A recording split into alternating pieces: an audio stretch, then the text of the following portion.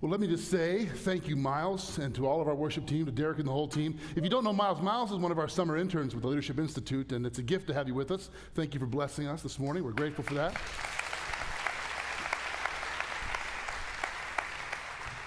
And let me also say to Andrew, I too love Chapel Street Church.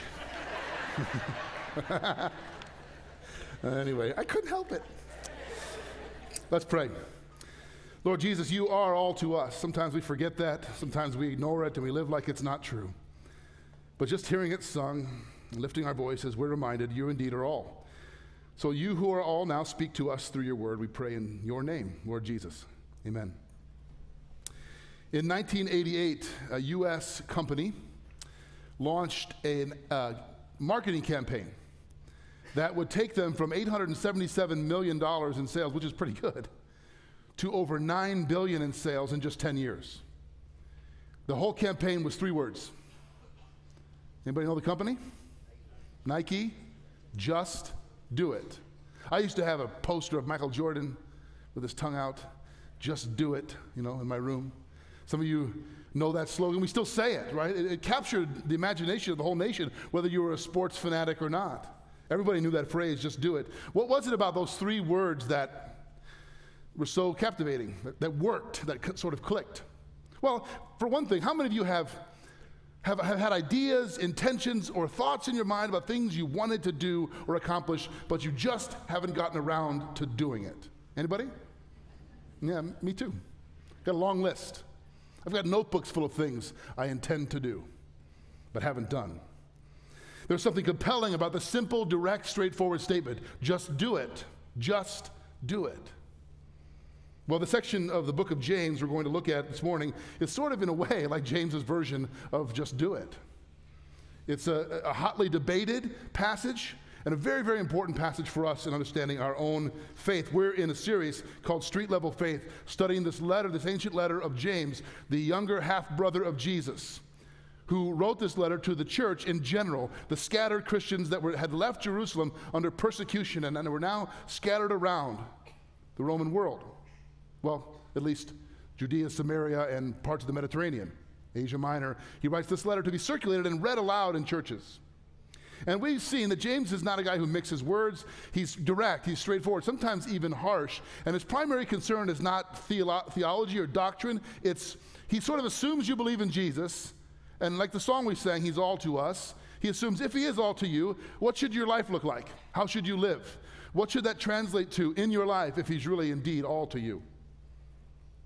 And that's what he's concerned with. And he makes a statement in this passage that, well, we'll just read it and see. Let's open to James 2, verses 14 through 26. If you don't have your own Bible, you can follow on the screens. James 2, verse 14. What good is it, my brothers, if someone says he has faith but does not have works? Can that faith save him? If a brother or sister is poorly clothed and lacking in daily food, and one of you says to them, go in peace, be warm and filled, without giving them the things needed for the body, what good is that? So also faith by itself, if it does not have works, is dead. But someone will say, you have faith and I have works. Show me your faith apart from your works, and I will show you my faith by my works. You believe that God is one? You do well. Even the demons believe and shudder. Do you want to be shown, you foolish person, that faith apart from works is useless? Was not Abraham, our father, justified by works when he offered up his son Isaac on the altar? You see that faith was active along with his works, and faith was completed by his works. And the scripture was fulfilled that says Abraham believed God, and it was counted to him as righteousness. And he was called friend of God. You see that a person is justified by works and not by faith alone. And in the same way was not Rahab the prostitute justified by works when she received the messengers and sent them out by another way? For as the body apart from the spirit is dead, so also faith apart from works is dead. Now, I told you James is direct, right? He doesn't mix words. He just says it straightforward. And there's some things he says in here that have really confused, challenged, even divided Christians over the years. Because remember, what James is primarily concerned with is this. If you believe, what does that look like in your life? That's the whole business of works. But he makes a statement in here that sounds like he's contradicting things that are said in other places in the New Testament. If you've been around here for any length of time, you know at Chapel Street Church we talk about God's grace. You heard Andrew talk about it. We talk about experiencing grace, growing in faith, and making an impact. Grace means we're saved not by our own effort. You don't earn God's love. You don't achieve God's love. You don't acquire it by your good life. He gives it freely. You surrender to him. But it sounds like James is saying something different, doesn't it? Like he's saying, well, actually, you have to measure up. You have to do the work. This is the problem of faith. The problem of faith. The Apostle Paul in Ephesians 2, verses 8 and 9 says, it is by grace you have been saved through faith. This is not of yourselves, not by works of righteousness, so that none of you can boast. That sounds like it stands in opposition to what James says. In verse 24, James 2:24. This is sort of the central problem passage, if you will, or at least it sounds like it. You see that a person is justified by works and not by faith alone. Now, for many, this is a difficult verse. You see a person is justified. That word justified, that's Bible speak for how a man or woman is made right with God. How is a person put right with their Creator? Which presumes we're not right with him. Well, how does that happen then? How do you get in right relationship with God? That's what justified means. And James says, you're justified by works and not by faith alone. Well, the Apostle Paul in Romans 3:28 famously says something different. For we hold that one is justified by what? Faith apart from the works of the law. How do you reconcile James 2:24 with Romans 3:28 and other passages like that? This has been a problem for many. But James and Paul are not contradicting each other. In fact, they're friends. We read in Galatians 1 and Acts 21 that James visits Paul. Paul actually visits James to be taught, to be instructed, to be commissioned, to consult and talk about the good things God is doing in the world. They're not at odds with each other. They're not fighting over what salvation really means. In these two verses, they're actually asking and answering a kind of different question about the Christian life. Paul's talking about how a person is justified or made right, vertical. James is talking about what it looks like once you are made right. They're different things.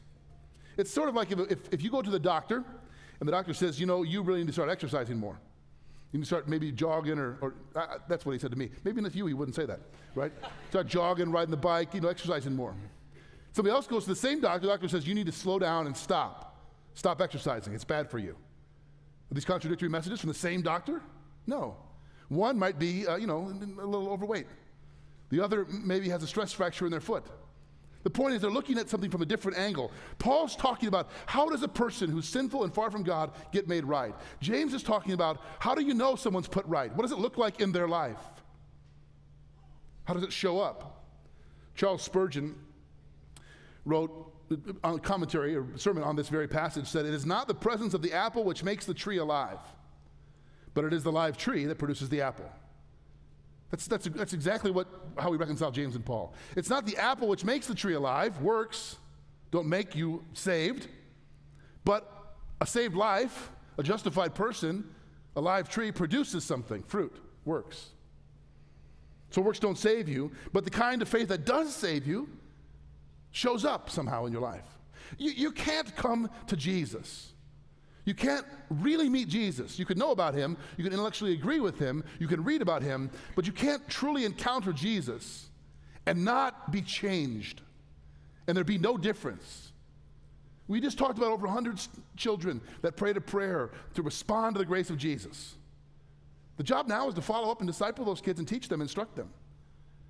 20 years from now, if nothing changes in their life, if there's no difference, we have to look back and say, well, maybe that was just an emotional response at VBS. If you are the same anxious, fearful, resentful, bitter, short-tempered, selfish, stingy person 20 years from now that you are now, James is saying, how do you know someone's put right? It'll show up somehow. It doesn't save you, but it's evidence that you belong to Jesus. Because if you really meet him, something's got to change. That's what he does. Jesus changes things.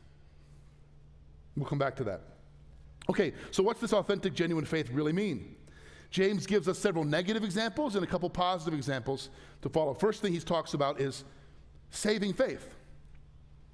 Saving faith. This is the first thing James talks about.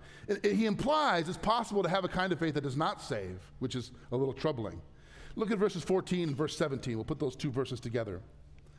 Verse 14, what good is it, my brothers, if someone says he has faith but does not have works? And then he asks this question, can such faith save him? Two questions, what good is it and can it save you?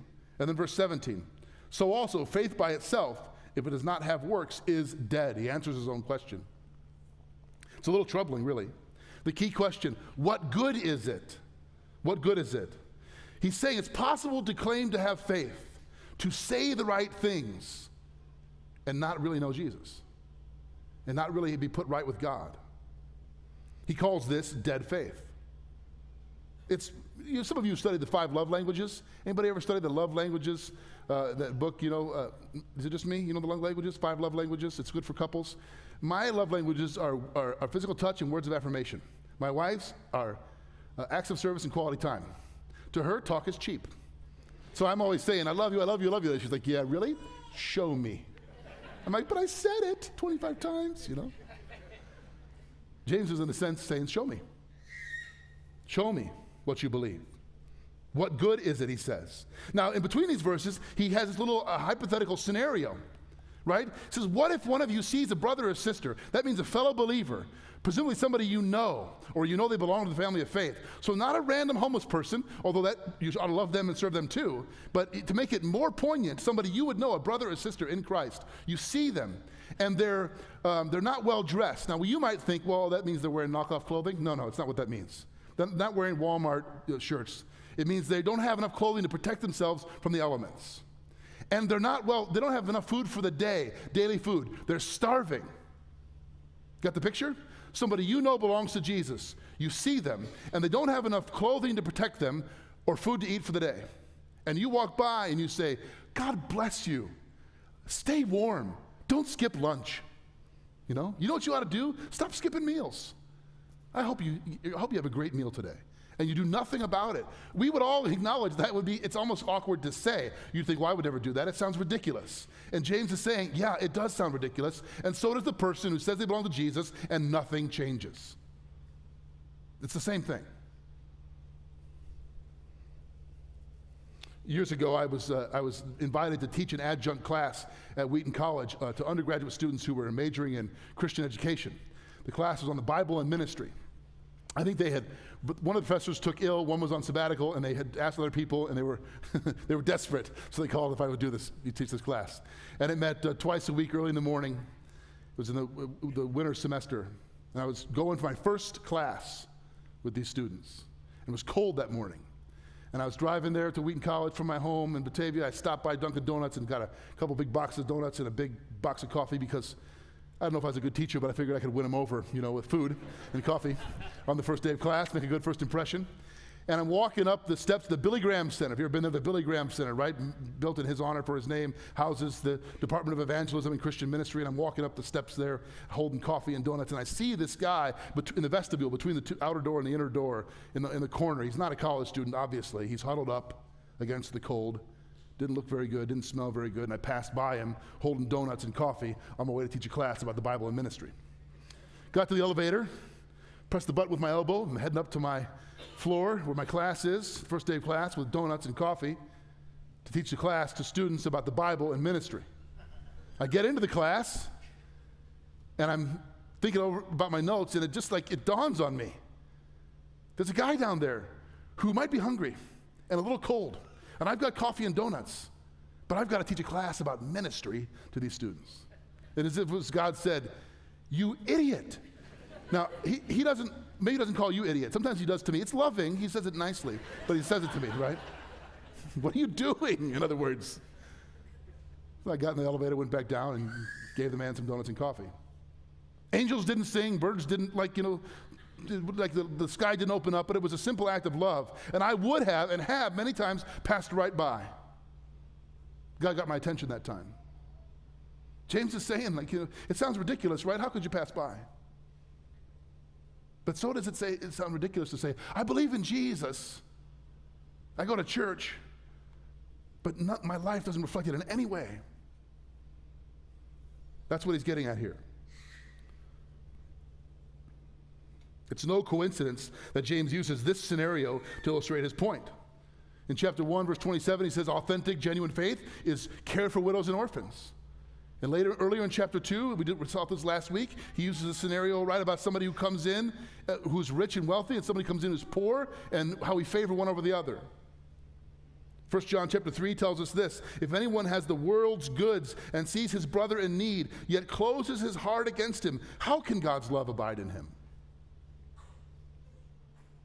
Now, James is not saying you earn God's favor when you're kind to the poor. He's saying you have God's favor in Christ, therefore, be kind to the poor. How can you not?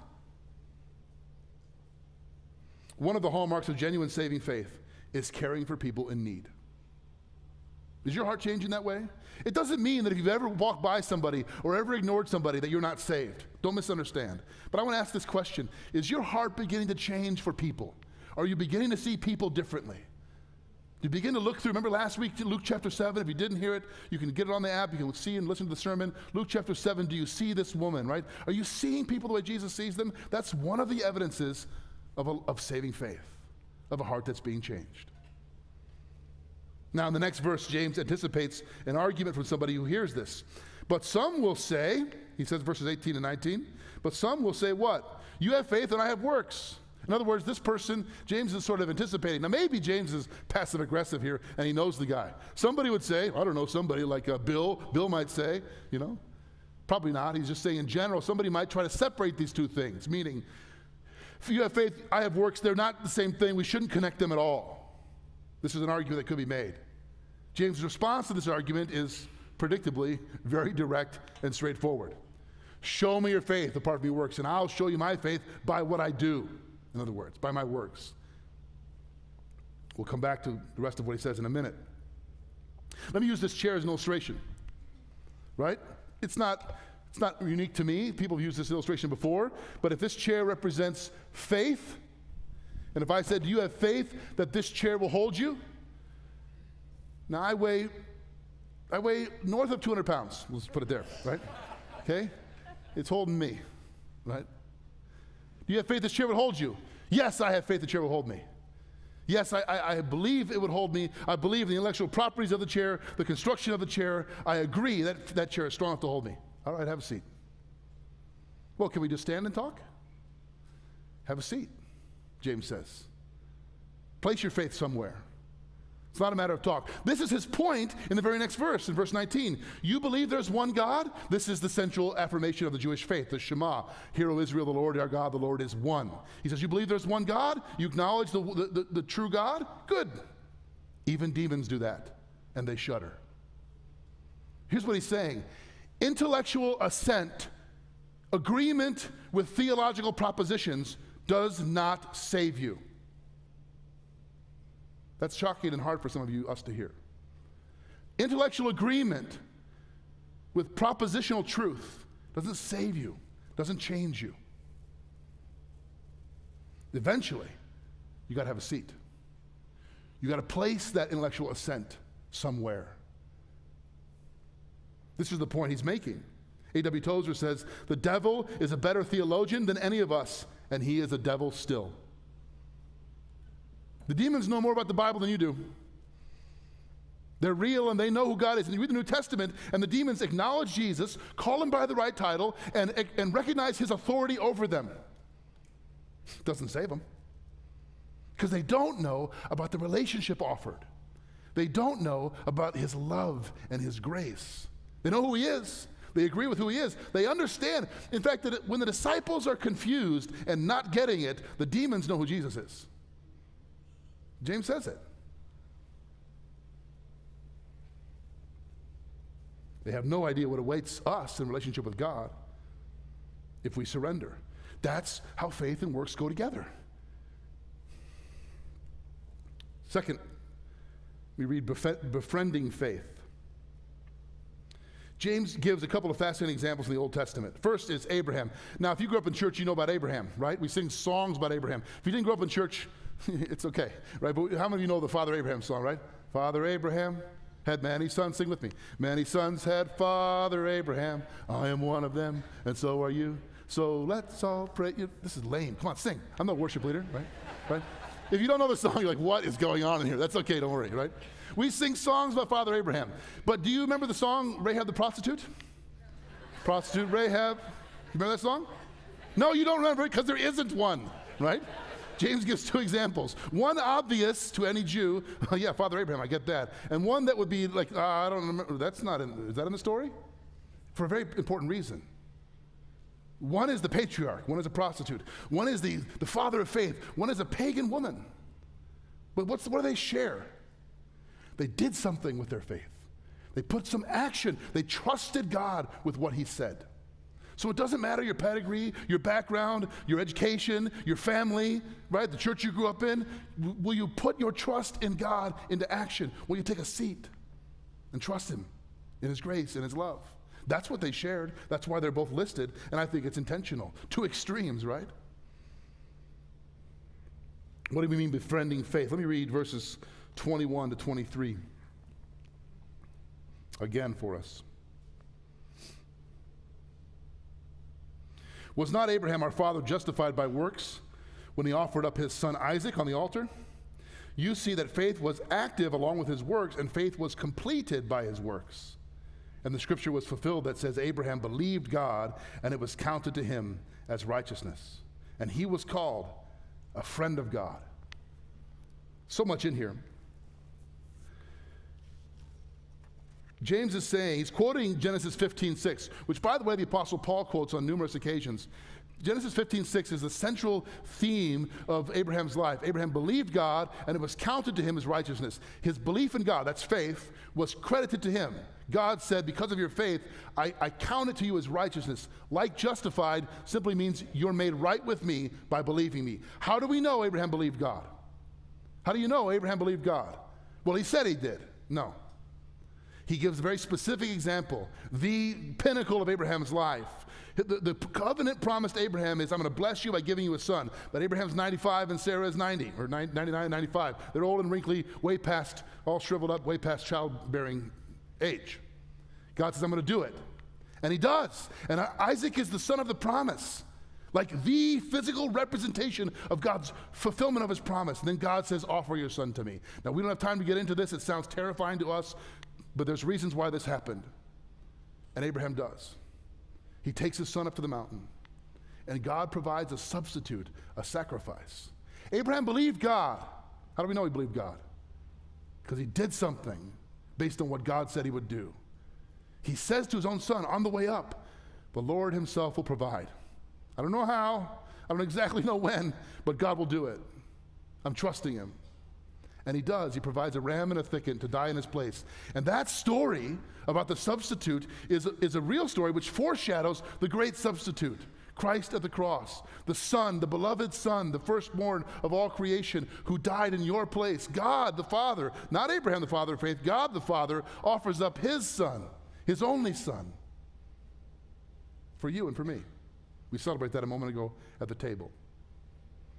And it is through the sacrifice of the Son that you can be called a friend of God. We used to sing that song, I am a friend of God. My good friend Scott Salvati said when his son Nick was a little boy, he said, Dad, why does God call me Fred? He thought we were singing, I am a Fred of God, he calls me Fred. I didn't think that's funny. It's not part of the sermon. Calls you friend. Think about that. God calls you his friend. His son, his daughter, his friend. How? Through the sacrifice of his son. So James is not confused on what grace is. He's saying if you believe that, you do something with it. You act on it. Take a seat. Right? So intellectual assent. Yes, I believe Christ died for me. Yes, I believe that he died in my place. Yes, I believe that I'm forgiven. Okay, well, what does your life look like? Saying it, intellectually believing it's one thing. Surrendering to it, letting it in, trusting him with it is another altogether. Faith is a relational word, friends. It's not like you pray a prayer once upon a time at VBS or because you're scared one night in your room and you just forget about it. And you have this card called faith that you put in your back pocket and it stays there until you get to the pearly gates and you pull it out and go, got faith. It's not how it works. Faith is a dynamic thing. It's active. God is looking for progress from you, not perfection. We say it's okay not to be okay around here. It's all right. For where you are is the slogan, right? It's okay not to be okay here. God doesn't want you to stay that way, but it's okay. He wants progress in your faith, growth, change. How does that happen? Take a seat. Step into it. I read in the introduction to St. Benedict's Rule where he talks about prayer, and he says it's good to read about prayer. It's good to talk about prayer. It's good to philosophize about prayer. It's good to debate about prayer. It's better to pray. Right? Some of us read and talk and philosophize about this stuff. We need to take a seat. We need to step in. We talk to you now about the last part, living faith. Faith is an invitation to know, to love, to trust the God who made you and the God who loves you. Faith is not static, it's dynamic. He's inviting you into a living faith. Listen to verse 26, the last verse of this passage in chapter 2. For as the body apart from the spirit is dead, so also faith apart from works is dead. Remember body and spirit? We talked about this back in the series on the Holy Spirit. Ruach, the breath of life that animates us, that gives us life. Our flesh is dead until the breath of God, the Spirit of God enters into us and gives us life. James says the same way that's true, your faith, apart from your action, is dead. It's of no use. This is echoing what the Apostle Paul says throughout the New Testament in Romans 1:17.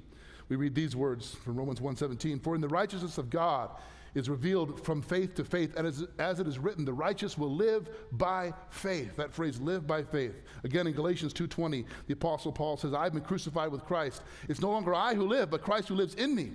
And the life I now live in the flesh, I live by faith in the Son of God who loved me and who gave himself for me. Life by faith. A living faith. And faith doesn't end with salvation. We use the phrase step of faith, right? Let me go back to this chair for a minute. It's not just salvation. It's not just once upon a time trust Jesus for the forgiveness of your sins. And some of you here need to do that.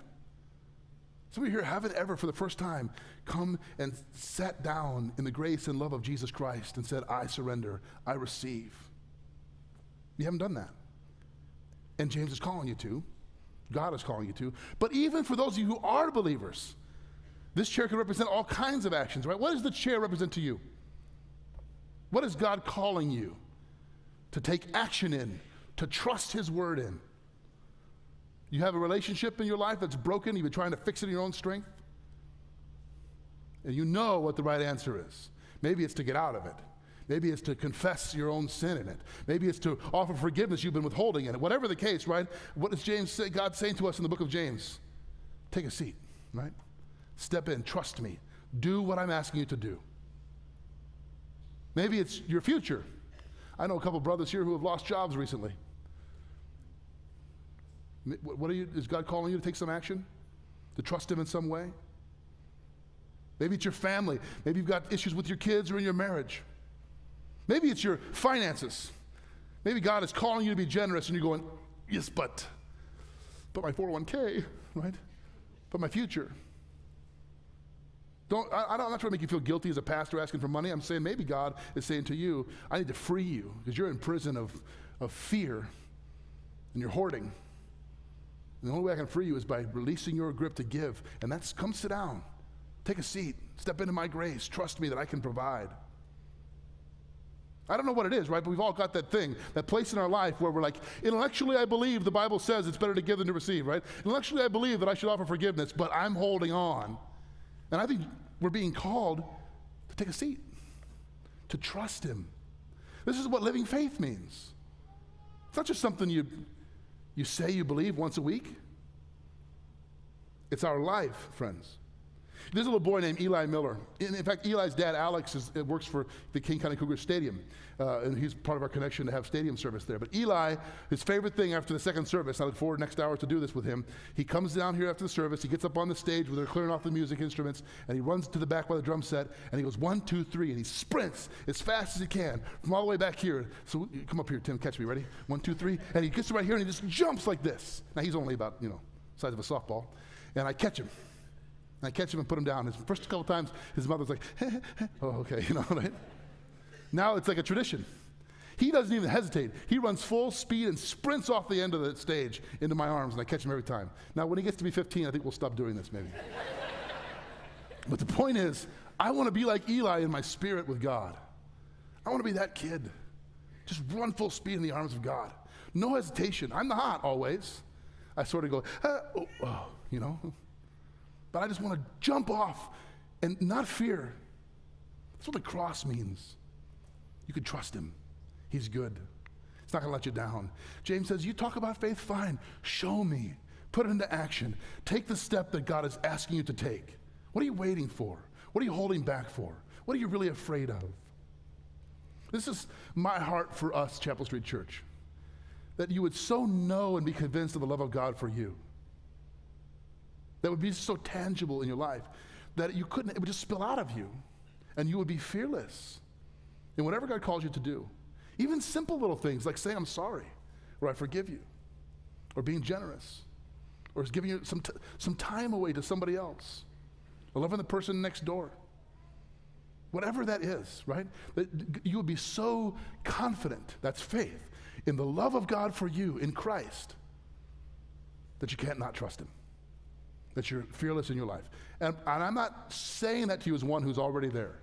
I'm in process too. I want to be like Eli. I want us to be like Eli. Run into his arms because he's good. Let's pray. Father, forgive us for being all talk in our faith. By your Spirit, embolden us. Help us to sit down and rest in your grace, to trust you with whatever it is you're asking us to do. And we know what that is. Help us to be people who live by faith, not by sight. We pray this in Jesus' name. Amen.